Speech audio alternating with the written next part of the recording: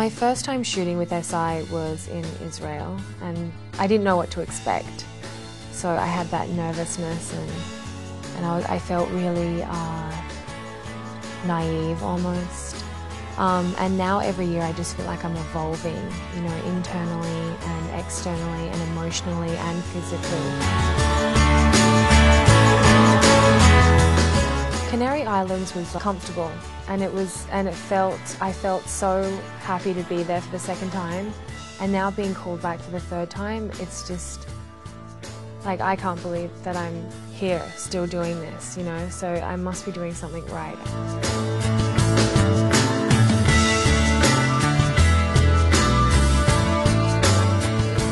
I've definitely always had a passion for beauty.